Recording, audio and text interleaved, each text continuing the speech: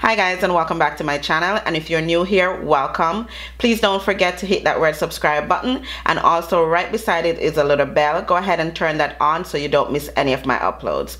Now today I'm just gonna jump right into the video because I'm getting ready to go to church, but I really wanted to test out the Colourpop No Filter Concealer, and I have 3 different shades right here.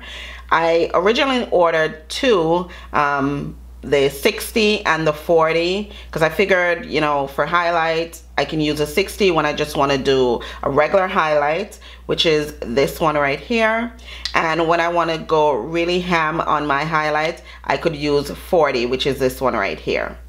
But when they send it to me, they actually send me 65, which is this shade right here. So I informed them, and they, you know, said it was their mistake because they checked the receipt and seen that I actually ordered 60 and 40. So they just resent me back the 60, and they didn't ask me to send back the 65. So I end up with 3 shades right here.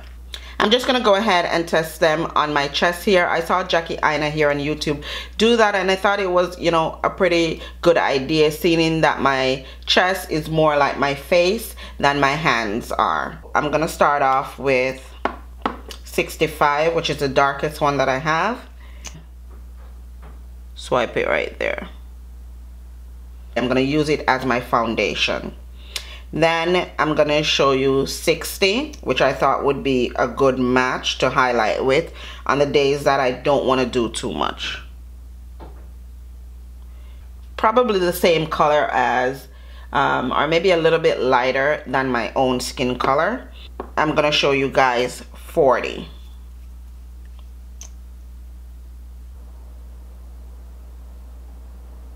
It's a little bit bright, but once you blend them out, they're not this bright, so they probably will oxidize. I don't know, but I know when you blend it out into the foundation, it doesn't show up this bright on you. And I also went ahead and color correct, and I use the NYX color corrector. I'm gonna go ahead and set my face a little bit with some translucent powder to set that concealer in place. So if you find that your concealer, to set the corrector in place, and I'm using the Cozy translucent powder.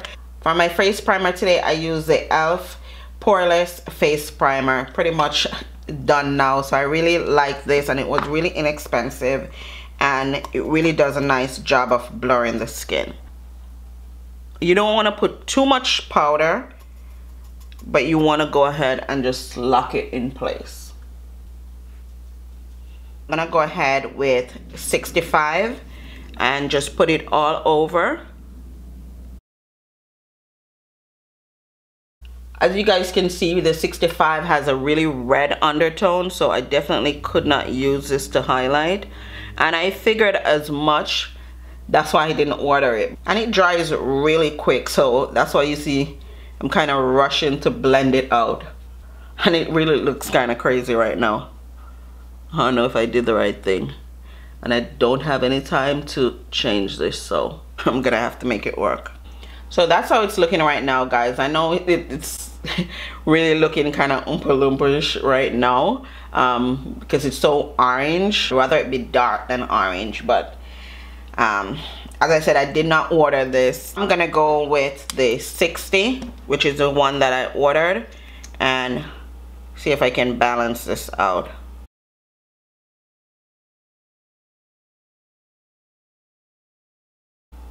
And I'm gonna change from the flat brush, and I'm gonna use my e.l.f. Ultimate Blending Brush.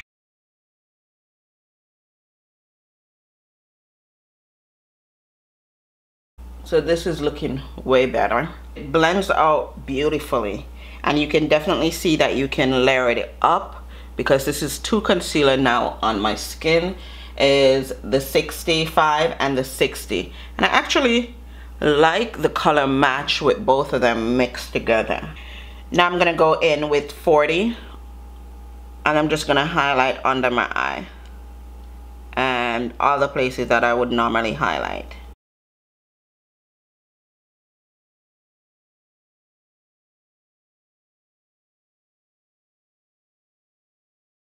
Another tip from Jackie Aina to let your concealer kind of sit, so when you blend it, it doesn't like blend away into nothing, but it actually shows up. I'm just gonna go ahead and blend these out.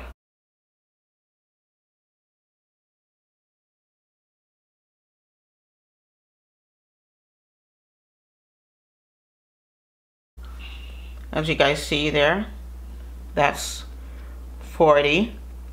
So on my skin here, it looks really bright, but under the eye, when it mixed in, it doesn't show up as intense and bright here. So it is creasing under my eye a little bit, so you definitely have to set it. I'm going to use my Sacha Buttercup to set.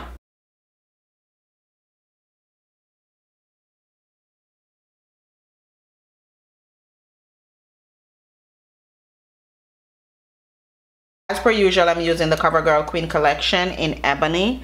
I'm using it to bronze up my face and also to, you know, be my contour as well. So while the powder is baking under my eyes, I'm gonna go ahead and do my eyes. I'm just gonna do a wing and just put on some mascaras, and I'll be right back, guys, because I'm going to church. I'm not doing too much with the eyes, okay? So this is the finished look. I'm all ready, and it's now 11 o'clock. It's time for me to actually head out and go to church now. So just want to show you the finished look. Everything is just really simple and just clean, and this is pretty much how I wear my makeup to church. And again, I have on all three of the Colourpop No Filter Concealer. I have 60, 65, and 40. So this is it. We'll see when I get back from church how it wears. But so far, absolutely love it. Looks flawless. In my opinion. Of course, let me know what you think in the comment section. I just have on a black blazer. This is from Primark, and the blouse is also from Primark. I did it in my recent haul. I'll link it below if you guys haven't seen it. And then I just have on black trousers from H&M. So I'm off now, guys, and I'll see you when I get back from church. Okay, guys, so I just got back in from church. It pretty much was a full day at church today, and I took my time coming home anyhow. So I left about 11, and now it's like 3 o'clock. So roughly about 4 hours since I've been wearing this concealer. I definitely think that these Colourpop No Filter Concealer is worth the hype. Face basically look like a filter without a filter. I think it just looks beautiful. I'm not too oily or anything for 4 hours. That's just my highlight. The only thing I did notice right at my nose here, it did break up a little bit, and my smile lines here, I can see this side is fine, but this side is breaking up a little bit. That could be because I didn't set it well enough or something, but everywhere else on my face is pretty much flawless from what I'm looking at. Under my eyes didn't crease or didn't break up at all, and that is my trouble area. So I tend to really look for breakage there more than anywhere else. Very pleasantly surprised for these concealer, only to be $6, and you can wear it as a foundation and you can wear it as a highlight and a concealer.